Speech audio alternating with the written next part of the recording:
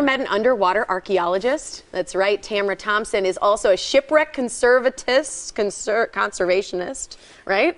Instructor and a member of the Women Divers Hall of Fame. And she has spent much of her time in Lake Michigan exploring Wisconsin's shipwrecks. That conservationist, that's like what a $15 word in whatever game. All right, Tamara is in Milwaukee now because she is part of the Wisconsin History Tour and is speaking at the Central Library tomorrow. Her talk is actually based on this book, Great Ships on the Great Lakes, where she took actually many of the photos, which is fantastic. Great to meet you. Thanks for being here. Thanks for having me. It's a wonderful. So you spend a lot of time way underwater, like deep, right? Yeah, not this time of year. It's a little bit too cold for that. Right.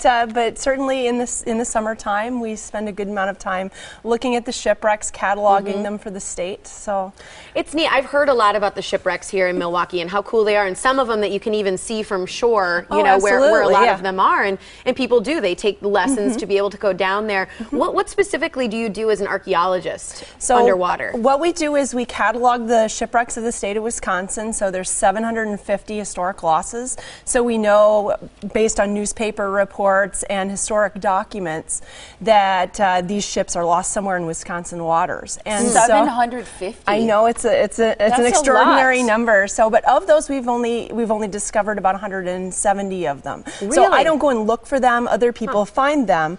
But our job really is to catalog what's down there so that we have an accurate understanding of what are these resources that our state owns. See, I'm never lucky enough at a cocktail party to run into someone like you. I run into the people who go on and on about like their kids or themselves or something, but this is fascinating. I think a lot of people are familiar with the very famous Edmund Fitzgerald, and they talk about it being off the coast of Whitefish Bay. It is. What's the status of that ship? Is that part? Have you ever taken? Well, it's a very famous shipwreck. It was home ported here in Milwaukee, so it does have a connection locally, but it's in Canadian waters, so that's not really within the realm of what we catalog and study, but it's protected by the Canadian government and under their laws. Okay. It's in about 500 or so feet of water. Okay. Wow. What's one in Milwaukee that you've explored and found things out about? Because I've heard even things like, if there's a boot or something on the ship, you can't take it. It's part of the property and you have to leave it. Right, yeah. There's a law that was set up in 1987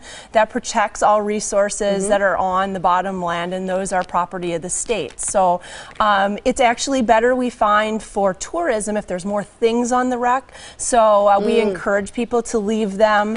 Not only is it against the law, but it makes for better tourism and more people come in and visit our shipwrecks. That's neat. So yeah, we've looked at a number of shipwrecks, and we've had projects on a number of them off of Milwaukee. So cool. What are some of the most fascinating to you or interesting things you found underwater in these shipwrecks? Well, the most interesting thing that I found is pretty inconsequential. It's there's always this story that when they're building ships on the last day when they're raising the mast, they would take a coin from the year that the ship was constructed and they would put it into the mainmast step, and then they would step the mast. And so you hear these stories of historic ship construction, but I never expected to see one. And we were diving off of Door County, and we came, and there were a bunch of coins and other things that were there that I was cleaning up in the area, and I came across one of these mast step coins. And so because of that, we were able to identify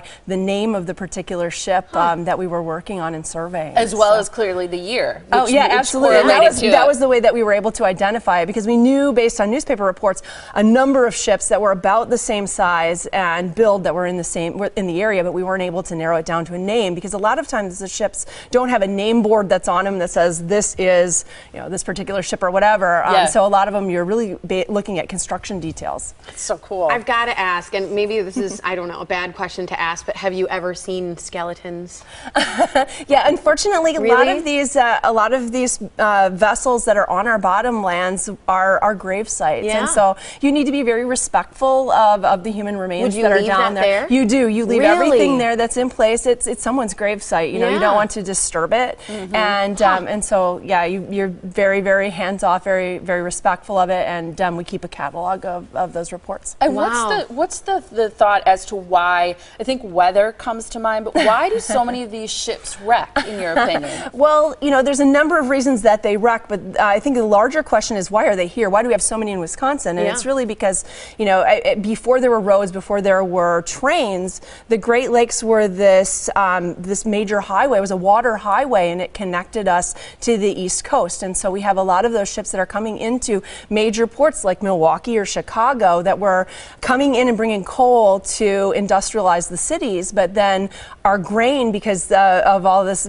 grain production in the heartland, was being shipped out of here as well. And so, you know, we have those type of ships, but we also have a lot of immigrant ships, people who are coming here, and unfortunately they didn't quite make it to their final destination. So there's a number of those in Wisconsin waters as well. You are fascinating. It's so true. Here's how you can meet Tamara.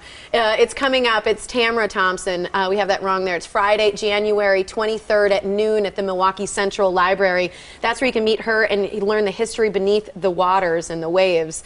For a full list of events, the Wisconsin History Tour, you can visit them online at wisconsinhistorytour.org. Fascinating. Let's go for drinks. Right? Yeah, absolutely. See who can hold their breath longest. Go. All right, that's awesome. She gets oxygen, though. She might have have to hold her breath. Great to meet you. Thank you so much. me. Appreciate it.